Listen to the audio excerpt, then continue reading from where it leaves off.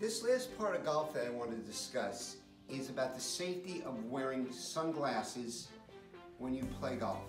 Two reasons. One, of course, sunglasses are going to protect you against possible cataract formation or changes in the macula, which is in the back of the eye, which can really, later years, can make you lose your central vision, and that is one of the worst things that can happen to you.